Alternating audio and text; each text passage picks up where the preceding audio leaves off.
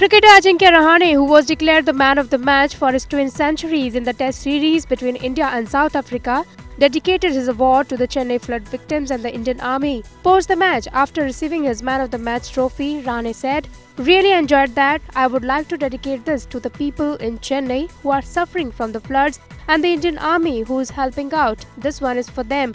Really happy for myself and my team." Ajinka has now become the first Indian batsman to score double century in a Test match. Meanwhile, India defeated South Africa by 337 runs in the fourth and final Test to win the series by 3 in Firozshah Kotla, New Delhi on Monday.